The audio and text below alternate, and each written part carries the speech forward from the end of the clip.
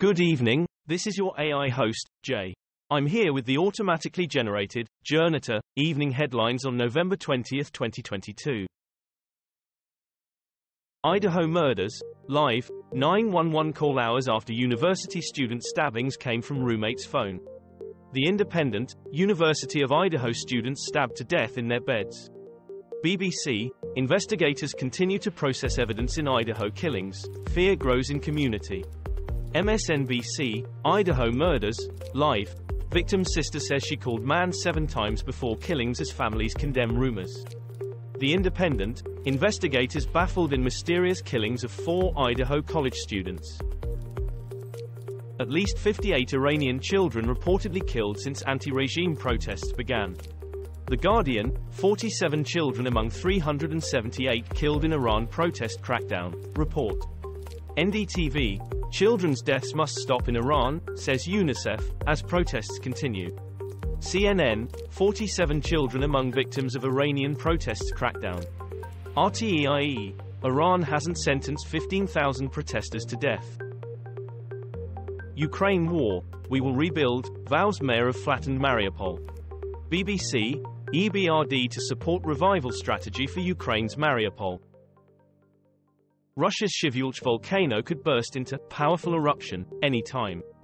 The Independent, 2 volcanoes in Russia's Far East rumble into action. Dorset Echo, Russia's Shivulech volcano extremely active, threatens eruption, scientists say. Reuters, 2 volcanoes rumble into action in Russia's Far East. The Washington Post, Russian volcanoes glow as scientists brace for major eruptions on Kamchatka Peninsula. Trump news, live, Republicans rejoice after Trump's account reinstated on Twitter. The Independent, Donald Trump's Twitter account is back after poll votes to lift his ban. Sky News, Politics explained, Trump has been reinstated on Twitter, but will he return fully? The Independent, Donald Trump says no reason for Twitter return as Elon Musk lifts ban.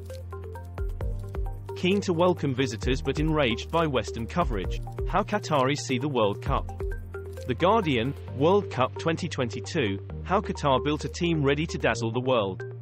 BBC, what will be the legacy of the Qatar World Cup?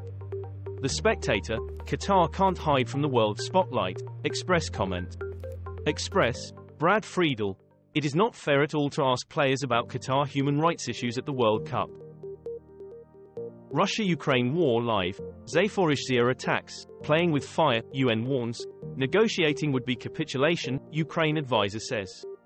The Guardian, Zaporizhzhia shelling, explosions at occupied nuclear site in Ukraine.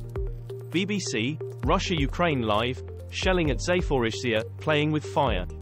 Al Jazeera English, shelling of Zaporizhzhia is playing with fire, says UN nuclear chief. The Guardian, playing with fire, UN nuclear watchdog issues dire warning after shelling near Zaporizhzhia. Club Q Colorado shooting, suspect named after 5 killed in attack at nightclub. BBC, heroic people stopped attack at US gay nightclub in which 5 died. Sky News, Colorado Springs shooting, live, suspect named after 5 killed and 18 injured at LGBT+ nightclub. The Independent, 5 killed and 18 injured in shooting at gay club in Colorado Springs. Manchester Evening News, Colorado Springs nightclub shooting, emergency response vehicles attend scene. COP27, climate costs deal struck but no fossil fuel progress. BBC, COP27, nations need extra day to reach crucial climate change deal. Channel 4 News, as it happened, COP27, historic climate change deal struck to help countries worst hit by warming. BBC, Joy, relief at historic climate damages deal. Al Monitor, COP27, one big breakthrough but ultimately an inadequate response to the climate crisis. This was all for the news. Thanks for listening. Please do not forget to like and subscribe.